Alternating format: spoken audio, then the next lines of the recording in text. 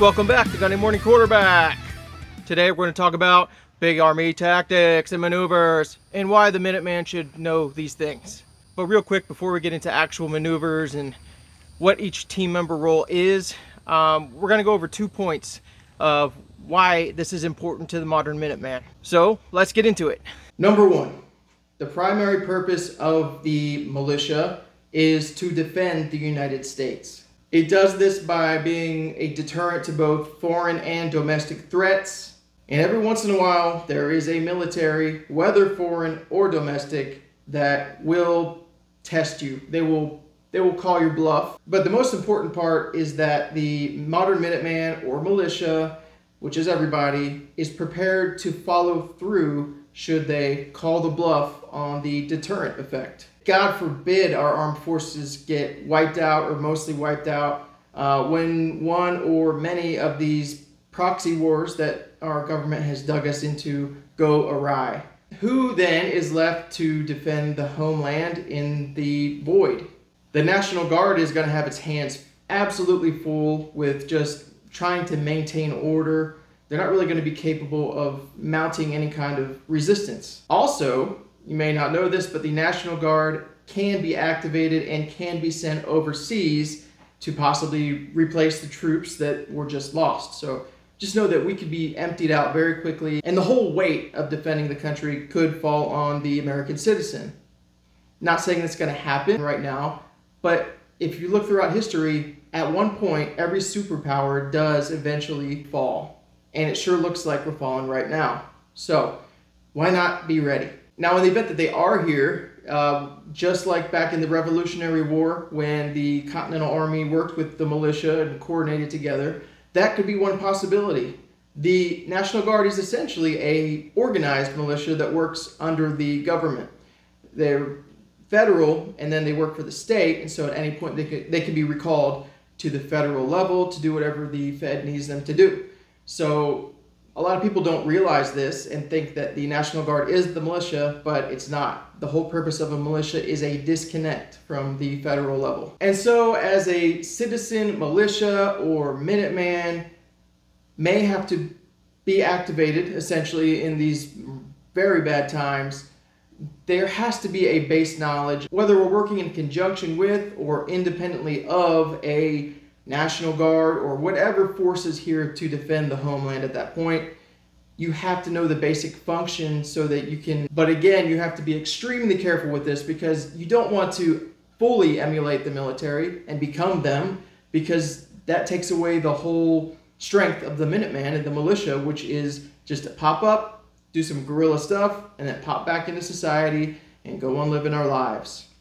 We don't want to be in that conventional setting. Being in that conventional style warfare where we emulate exactly what the military does or close to it is extremely dangerous and not smart at all for the modern Minuteman or militia, because in that case, you would make Biden correct, you would make Swalwell correct when they comment, "You need an F-16, man," or "We got nukes, bro."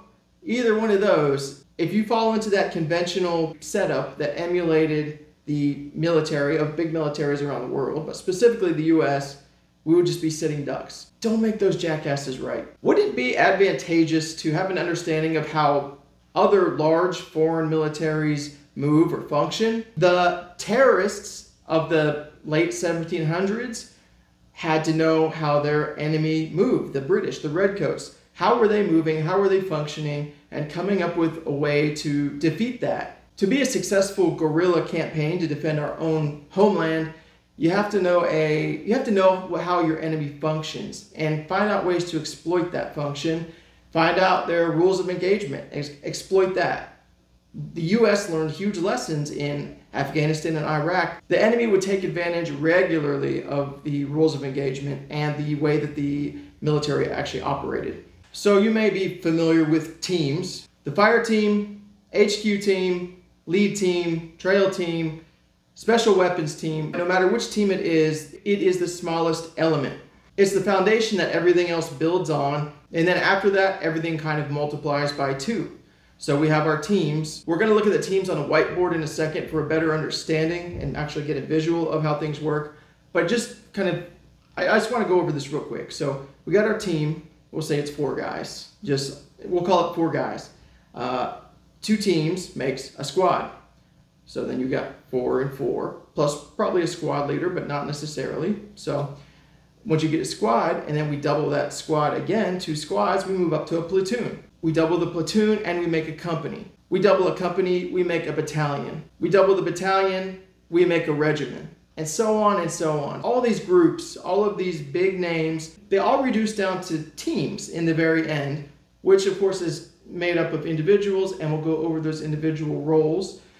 But just for a functional understanding, just understand that we go, you know, team, all right, that's a squad. Squad, all right, that's a platoon. Platoon, all right, that's a company. Company, and so on and so on. And so we build on those foundational elements. This organization isn't just made up just to be, there's a reason for it. And that reason is the natural way that the human brain functions. They found by doing studies and much trial and error that a leader or a supervisor is capable of being in charge of or supervising a set number of people. And so that is carried through in the military. That's why there is a team leader to lead the team. And then once you have 2 teams, you have a squadron leader to lead that squadron, which are those 2 teams. That magical number maxes out. Generally what they used to teach was around 7. So you would have a maximum of 7 people directly under a specific leader. And so once you start to get more than that, you have to consolidate, because if you're directly supervising 20 people, that's not going to work. You're going to need a couple people to answer for that group of 20. Incident command is the most boring class ever that I took at the fire department. And it really boils down to how many guys can one guy directly supervise effectively. And so that's why we got to keep those numbers down to 2 to 5 is kind of optimum. Getting up past 7 is no good. That's why it's broken down the way it is. And this is why the scaling of a combat force works so well. It just is infinite in how big or small a military force can be broken down into. Each team member reports to their team leader. He represents them. And then that team leader reports directly to the squad leader. That squad leader in turn reports to the platoon leader, and so on and so on. Scalable. It's just impossible to directly supervise a massive amount of people. So that's why it's broken up, and that's why it's very important to understand how important the team is and how important that chain of command is. If you really want to learn how the chain of command works, do something naughty or bad at the fire station and watch as the emails rainbow up, go away, hit the big brass in the office, and then come back down and land back at your station and land on you. That is a way to directly learn your chain of command in case you did not know. At least that's how I learned. Teams are so versatile that they can work independently, sort of. Especially when we talk about Minuteman and militia needs. You don't ever want to go anywhere alone. You always need a team, and that's why it's important to build that team now, build that community now. And even if it's just your guys that you work with or the guys in your neighborhood, build that team and work on that team, because if you don't, you will die. If you have a team, you may possibly die, but your odds are much better. Even if you're not in the military or you don't work for a paramilitary organization like the fire department or police department, you can still learn lessons that have been very hard learned from the past. That is the way that militaries generally work. Now, if something happens and they change the way that they function, which is very possible with satellites and laser beams and all that kind of crazy stuff, we'll have to adapt. You can't just do that stuff. You can't just make a team against a satellite laser being shot at you from outer space. That's not going to work.